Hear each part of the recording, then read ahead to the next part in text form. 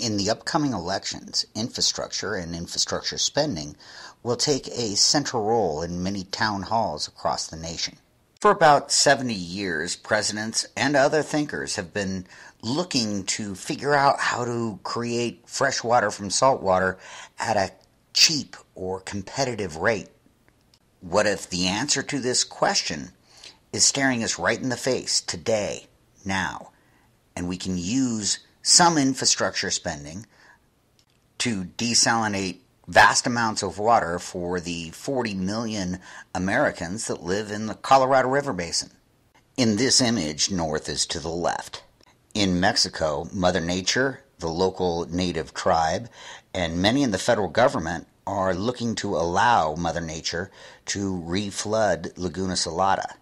It's already happening. Evaporation rates from this area are extreme, among the highest in the world due to really hot, dry winds that blow in from the west. We've been there, we've observed it, we've documented it, we've surveyed it. It's happening on a monthly basis during high tide events. This area is at high risk from sea level rise, earthquakes, subsidence, and erosion.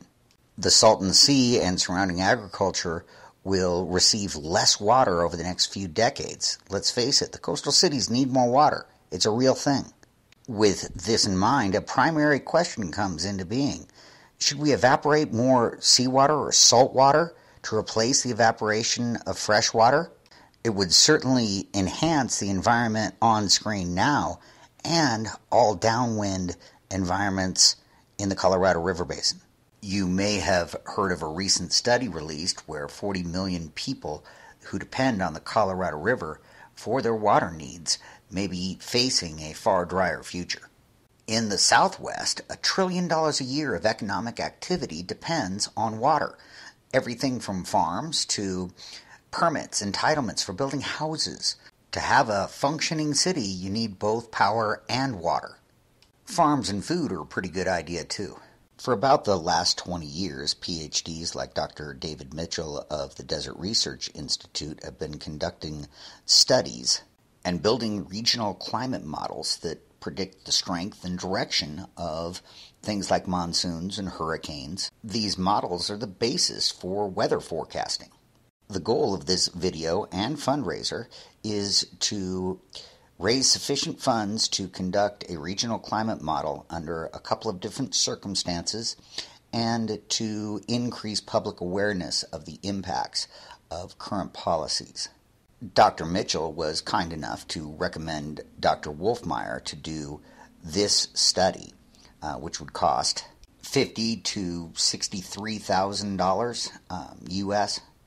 Personally, I kind of like the idea of having an outside neutral observer conduct the study to avoid some of the politically charged environment that we currently exist in. The white square would be the domain of this study, and we'd study inputs and outputs that affect the North American monsoon from about June 1 through August. We will be studying the impacts from two different options or scenarios moving forward. The one on the left is the state's vision. The one on the right is ours. I personally encourage skepticism, so for any skeptics out there, please get onto Google Earth. Click the clock on the top toolbar to access historic images. Option B was taken in 1984. Currently, and under possible Option A future conditions, hot, dry desert winds come in from at least three different directions and form an inversion layer over Mexicali and over the Northern Gulf. From the Northern Gulf through Mexicali, it's this side of the model that prevents all this moisture from moving north and starting the monsoon. Today, with a dry Laguna Salada, the North American monsoon starts when sea surface temperatures in the Northern Gulf move from 29 to 30 degrees Celsius.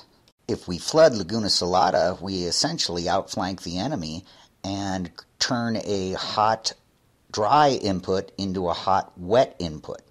The evaporation rate from Laguna Salada is massive, just shy of 8 lineal feet per unit of surface area. The evaporation rate from the Salton Sea is still massive, 6 feet per unit area. But why less? Why the difference? To put this in perspective, evaporation from the Dead Sea is only 4 to 5 feet per unit of surface area. At about 30 to 35 degrees north latitude, all around the world, Hadley and Farrell cells, part of the global circulation system, descend. Cold, dry air becomes hot, dry air as it approaches sea level. These desert bands are known as the horse latitudes.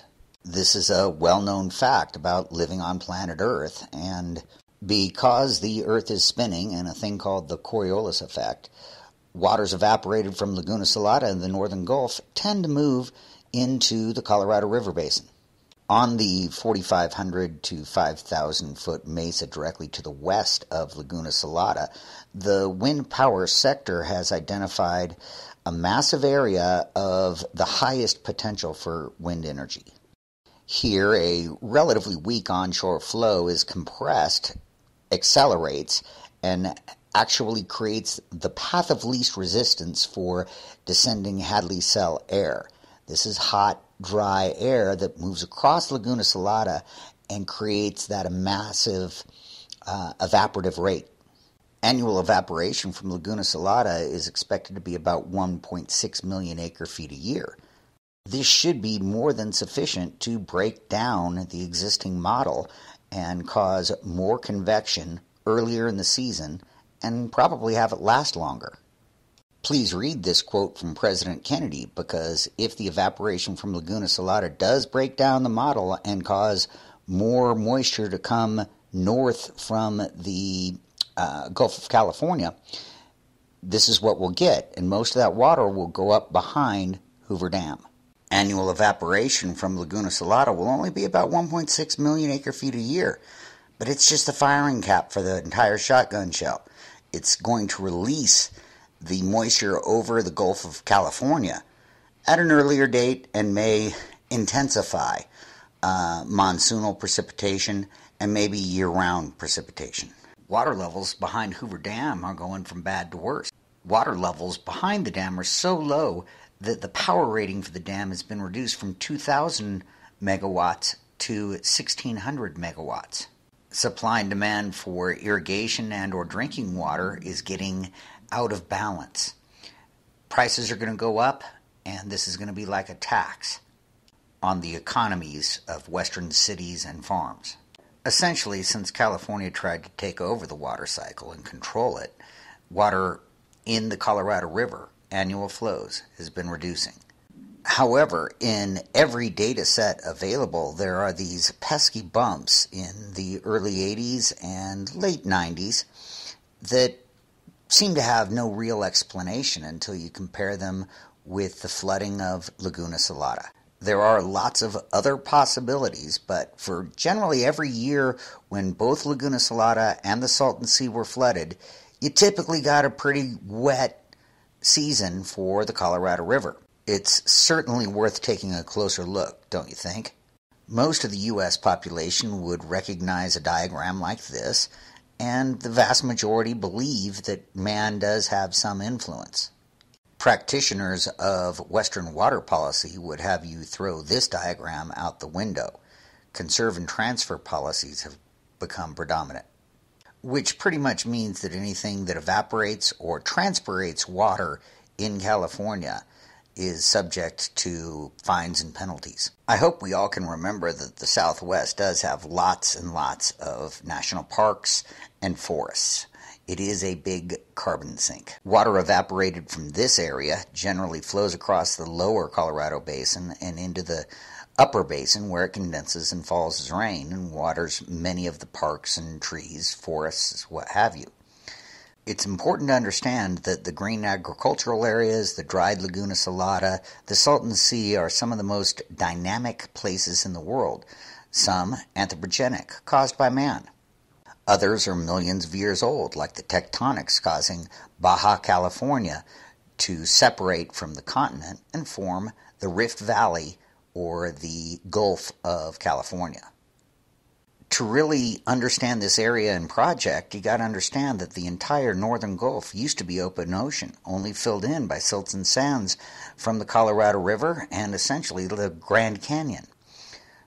The Salton Sea itself has flooded and drained many, many times, sometimes larger, sometimes smaller, and probably having an impact on regional weather. Today, zero flows from the Colorado meet the Gulf of California. Therefore, no more silts and sands are being deposited. What do you think happens when the Rift Valley continues to rift and there's no more silts and sands? Again, Google Earth can help us answer this question. Now, you may not have the overlay from the scientific study of the liquefaction that occurred in the 2010 earthquake, but you can click back and forth between 2009 and 10. This is 2010, 2009, 2010 again. With no silts and sands to fill it in, this area will continue to grow, and it actually helps us to flood Laguna Salada. We have the general design ready and are ready for engineering and other studies. We can create a living, breathing estuary in Laguna Salada and have enough extra seawater to save the Salton Sea. With both of these in place, we should have a cooler and wetter Colorado River basin. Without them, it will most certainly be hotter and drier. Building this basic infrastructure will save the Pacific Flyway, the Salton Sea, aquatic environments, even downwind forests and riparian environments. The total project cost should be around $2 billion. It should produce far more fresh water than $2 billion worth of desalination plants.